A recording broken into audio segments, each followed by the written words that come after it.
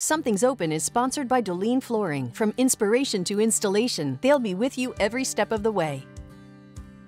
Well, Halloween is right around the corner, but if you've ever been to Perkatory Coffee Roasters in Middletown, you know for them it is spooky season all year long. Channel 3's Caitlin Francis has more in today's Something's Open.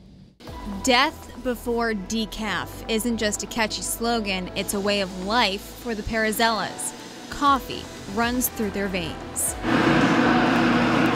Our marriage is definitely a little bit different, but it's been wonderful. This was what we were hoping to do. We both fell in love with the coffee industry so much, and roasting in particular, and this is what we wanted. We wanted to be able to work together where we have very similar personalities, and we're a really great team. Couldn't do it without them. They opened Perkatory Coffee Roasters 2 years ago in Middletown, and their second location in Southington just opened in May. It's getting better and better every day. We're so thankful that we really didn't have to close down. We had a point where we were just doing pickup only, and that worked out really well.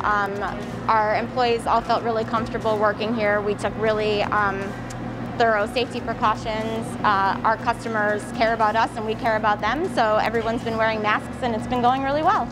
She says the pandemic didn't slow the need for caffeine. Customers come for the quality cup of coffee. Took a trip to California before we had opened and visited a few roasters out there. Fell in love with like the vibes that they had out there. It was just something different, like the decor out there was different from everything out in Connecticut, and we wanted to bring that back. And then I learned how to roast from a family friend. Then I did a lot of my own research and constantly learning. And then the cafe happened with her. She has experience in Starbucks, and she brought that side of it over. So it's a good like teamwork that we have going on. He roasts about 600 pounds of coffee a week.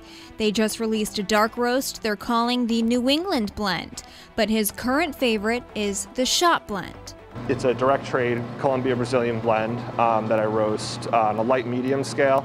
And it's just very smooth. It's like your typical breakfast blend, cup of coffee. I drink it just about every morning myself. But aside from the coffee itself is the always Halloween and SoCal skateboarding vibes here in Connecticut. A lot of people tell us that the cafe is just so unique because it mirrors our personalities so well. They've managed to blend and balance their business, family, and coffee pretty perfectly.